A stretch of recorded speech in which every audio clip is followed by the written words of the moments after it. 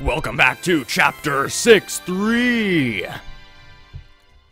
No title. I was expecting a title again. Hello again. I'm not really doing an intro. Once again, I have no clue how Future Pal is going to be separating out these episodes. But, hi! Floor 51. Let's do this. So, I was just talking about Overwatch and who I play, and I started saying that originally when I picked up the game, I was not playing D.Va because I thought she had too high of a skill cap, because I didn't entirely understand how shooting a mech, shooting and ulting mech at people worked. But I originally played Symmetra, and I put a lot of time into Symmetra, and she's fun. I mean, you can do work with her, but you really need a team around her. She's so team dependent, and even then, in high levels of play, she's bad. She's so bad. But, I don't know, she's still, I find her enjoyable still. Interloper, you have come to the 52nd gate, and I, Hammer Uncle, guard it. When you are below, I look above, leap above, and I plunge below. Like hammers from the sky, my blows will rain upon you. I am the hammer of justice. Smash. I mean, can I burn? No, okay, I can't burn. Hoi! Got him. Pretty easy. Smashed! Yes, you were definitely smashed. Yeah, Symmetra is fun. One of my favorite things, which I don't know why I'm talking about this in a Super Paper Mario video, because I said I was going to be playing some Overwatch, so I should probably wait for it until then, but I'm in a pit of 100 trials. I will talk about what I want, because I kind of need to talk about things. Look upon squatting toad. The 53rd gate is my award. My strength has no rival. I lift my legs. My lower back. Never. Prepare for squatting. Okay. Whatever. Let's run. Wait, I didn't mean to do that. Snap. Let's. Well, I'm going to get hit, so let's not get hit. There we go. Well, there he is again. Do you see that? He's not really doing anything. Can we actually get hit? We can't even get hit by him. That's neat. Okay. Switching back. Whoa. Got him. Herg. Man, that strategy actually works pretty well. If you're ever about to get hit, you can just switch to Mario and then flip, and you're fine. It's a get out of jail free card. All right. Let's switch back to Bowser. And actually, I want to give it a shot. Let's go back to Carry, because mainly I want to move faster, because I feel like I'm a slug. And also, I mean, Barry's been useful, but I want Carrie to get some screen time in the final episodes of this LP. Because she was, she was the main pixel we used. She was our main squeeze. Welcome to you. You have come upon Ageless Goomba, Guardian of the 54th Gate. Time cast no shadow on me. Stomping Boot and Flaming Flower hold no fear either. You will learn to fear my relentless perambulation. Goomba! Okay, let's try fire. No, he's one of the fast ones. Let's bait out a hit. Got it. Perfect.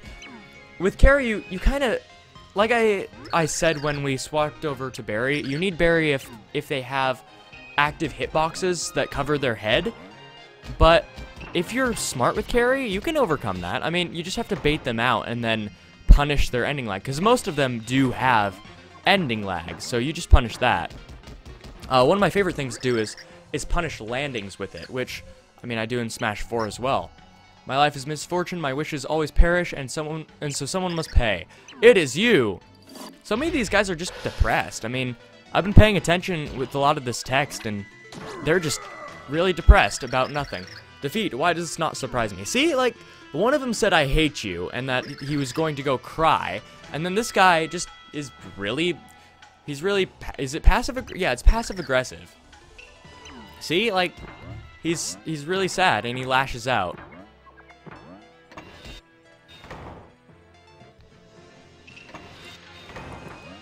Okay, let's go on to the next guy. And I am Bob the Silent Blade, Guardian of the 56th Gate, Gentle Assassin. Blades are normally loud, noisy instruments, but I wield them quietly and discreetly. Now you go silently. I said silence. I don't know what it is with Russian accents. This recording, whoa boy. Let's Barry would actually be really good here. Yeah, switching over to Barry because he reflects projectiles. There we go. That was super good. Wow. And got him again. Barry, man. Barry's really good. So I'll probably just switch over to Barry situationally. That works too. Okay, so let's go back to Carrie. But yeah, Russian accents.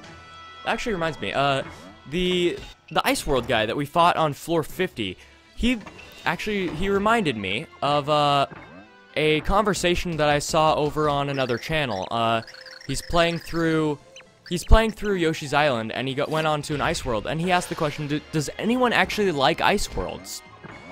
And I thought I would actually bring that question over to this channel as well. Punish out the attack. No, never mind. That works. There we go. And, I mean, yes, I'm bringing it over from someone else's channel, but it's a legitimate question to ask. What do you guys feel about Ice Worlds? And does a game not having an Ice World, for example, this game does not have an Ice World, does that actually affect how you view the game?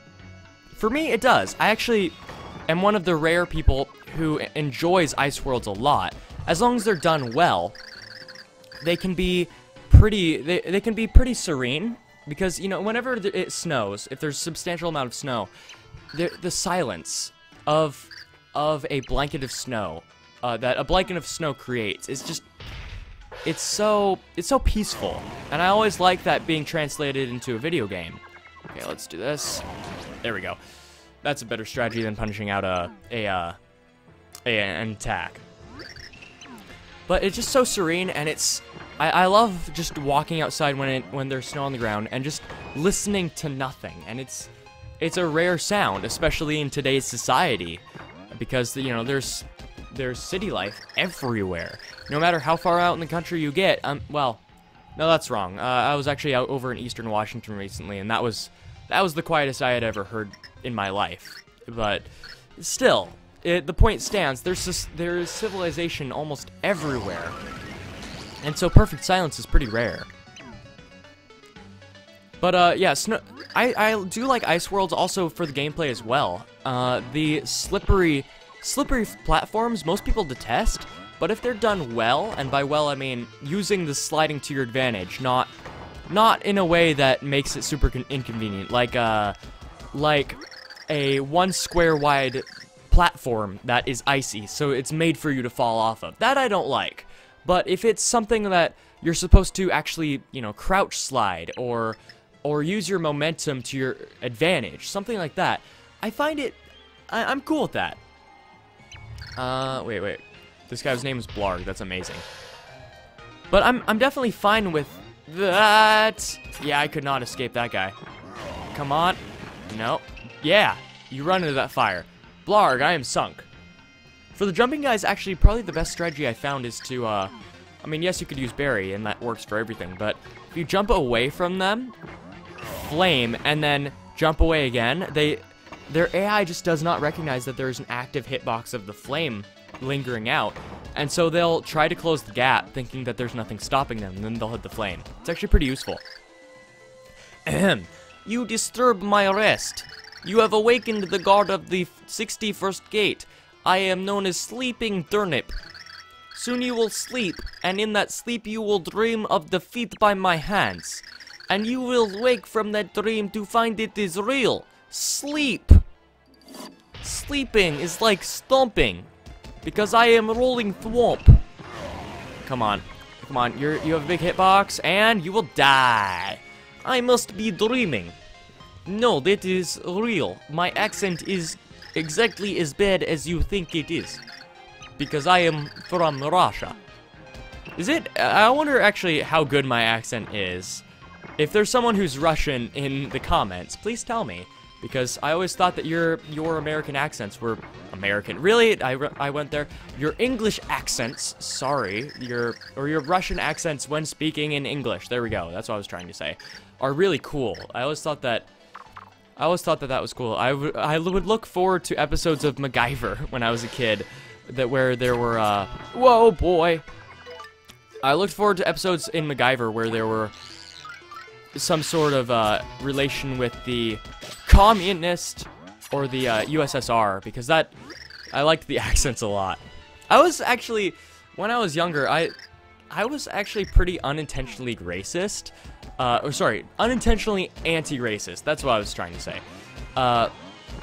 In that, when I was younger, granted, give me a little bit of license here because I was about 5 when I thought this. I thought that African American people should not be let into sports, okay? Now hear me out on this. Because they were too good and they beat every white person. That's what I thought when I was 5. I thought that they were too good. And, I mean, that's a pretty innocent thought. You guys can allow me that. Of course, I'm also the kid. I'm not as bad as some people. I'm not as bad as Chugga Conroy with some of my childhood ideals, theories, I guess. But when I was little, I thought that, or young, not little. When I was young, I thought that people back in, you know, before the 1970s saw in black and white because that's how the TVs displayed back then. And they didn't discover that they could see in color until the 80s or 90s. That was something that I stuck to pretty firmly when I was a child. Oh, you have found me. No, I'm not going to do another Russian accent.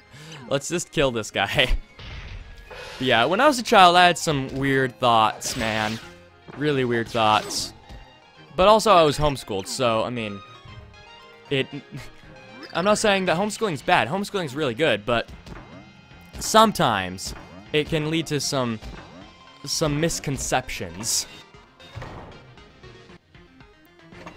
Though I would definitely homeschool my kids if and when I have them. I would definitely have them homeschooled because I don't want to go into politics. Although I'm not it's not beneath me. I've done it before.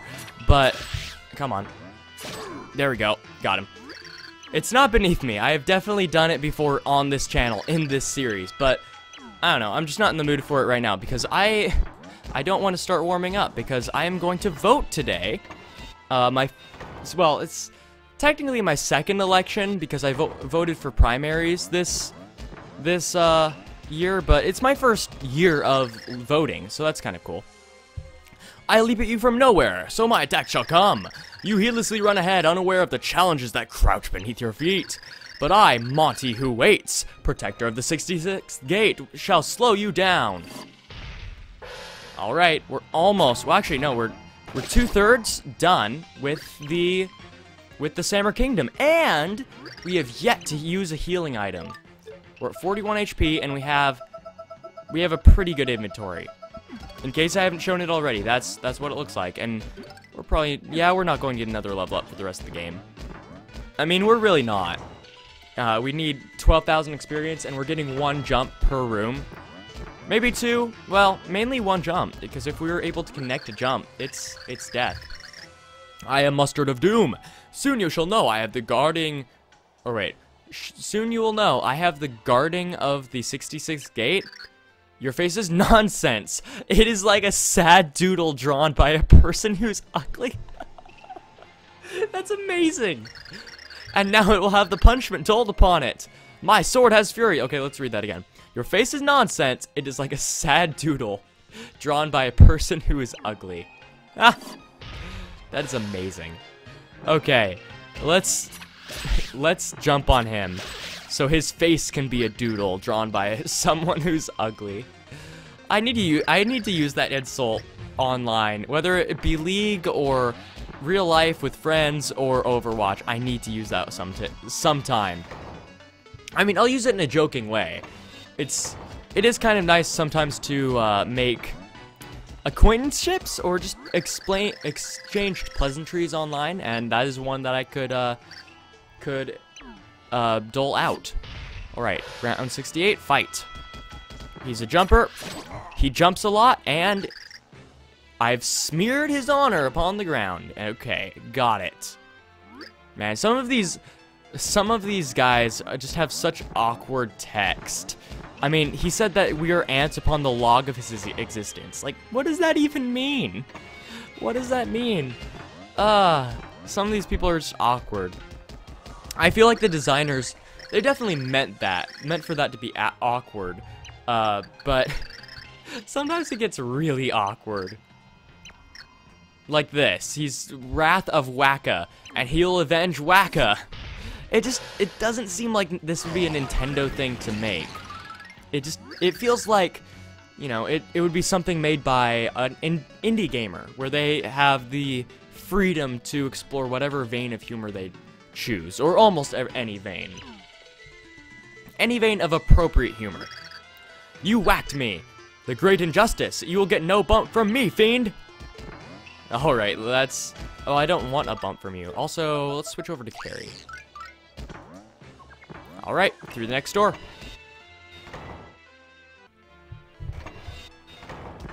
Oh man, it feels nice to get back on Carrie. We just move so slowly without her. I demand your pardon now. I am the warrior known as Micro Boomba, guard of the 70th gate. My speech is small, but my wrath is monstrous. Do not snicker. My sword does not speak so softly. No. It screams. Okay. I believe you. I tried to shoot. Whoa, okay. That... I threw out fire just seeing if maybe it would work, and no sooner had I canceled it than he ran into it. Big pain. Sorry. It is I who beg your pardon. Yeah, you beg my pardon, you lowly scum of garbage. You doodle drawn by a man who is ugly. You. Bless your heart. It's an interloper. First I will club you, then I will crush you. No matter what weapon I wield, whether it be a bludgeon or blade, I will club you. I am the guard of the 71st gate. I'm Steel Clubba. Now face me. I will. And I will face you by running away. Whoa, he can shoot Kamehamehas. I have not. Have we faced that before? I don't think we faced Kamehamehas before. That was cool. That was a new attack. Unless we faced it before, and I just was not paying attention, which I can tend to do when I am commentating. That is what you call commentator's curse.